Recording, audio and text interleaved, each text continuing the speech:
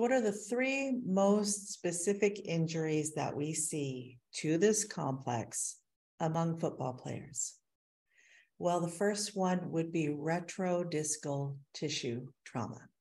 And what does that mean? So behind the condyle of your jaw, or the bone of your mandible, it sits in your skull in what's called a fossa, and it sits right in there. And cushioning that condyle is a disc.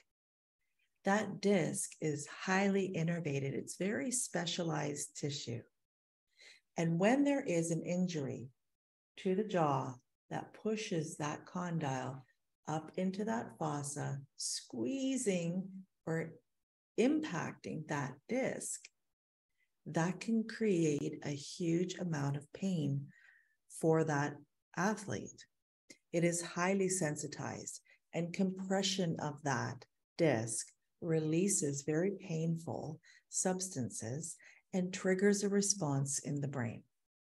Wearing a chin strap with the helmet, the weight of the helmet, the chin strap applying that weight across the jaw means that every time you get a hit to the head with your helmet on, with the chin strap, which is designed to protect you, and you must wear it all times, but it does mean that there is an additional force applied across that jaw with the potential for that condyle to be compressing the retrodiscal space, creating pain syndromes.